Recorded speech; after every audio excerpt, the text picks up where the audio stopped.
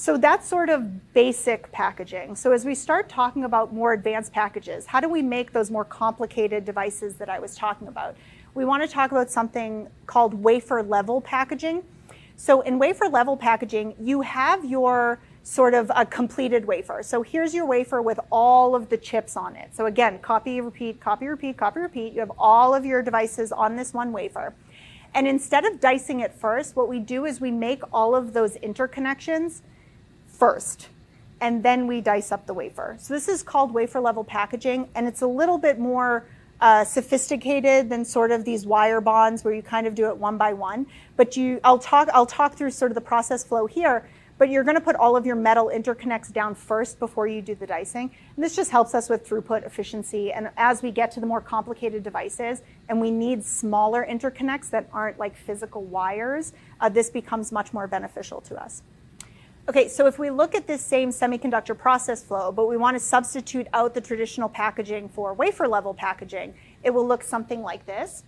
So you'll still go through your whole front end of line process and have your processed wafer. But as I mentioned, you're not going to dice it right away. Instead, you are going to put all of your middle interconnects. And that is called your redistribution layer. And I'll go through each of these steps in a little bit more detail because this is the bulk of what Brewer Science is doing in the packaging space.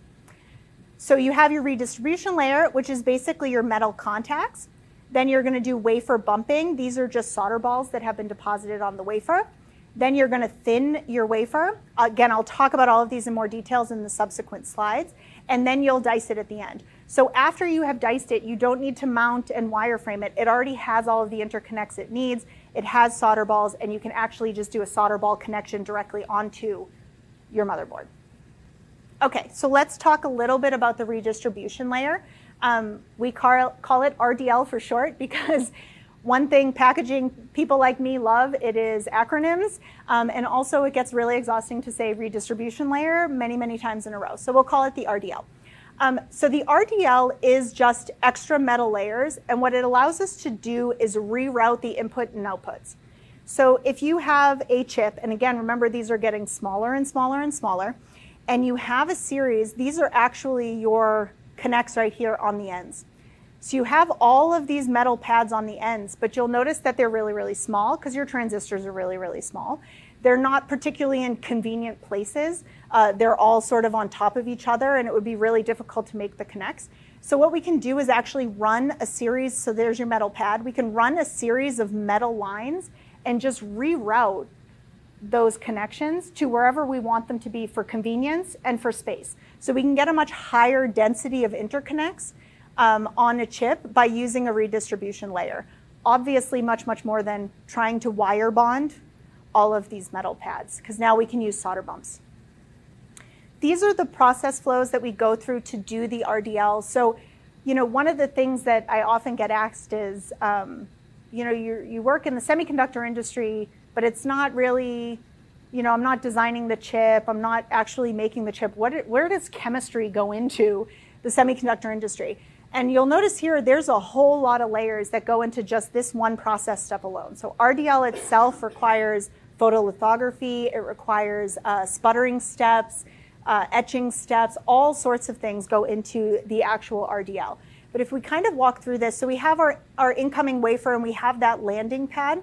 Oftentimes we need some types of dielectrics in order to insulate all of those interconnects. So we do a lot of spin-on dielectrics, patternable dielectrics. Those are things we're working on right now at Brewer Science. And then you sputter your seed layer, which allows you, of course, to do your subsequent RDL plating. So you have your copper seed, you do your plating to build up that copper line.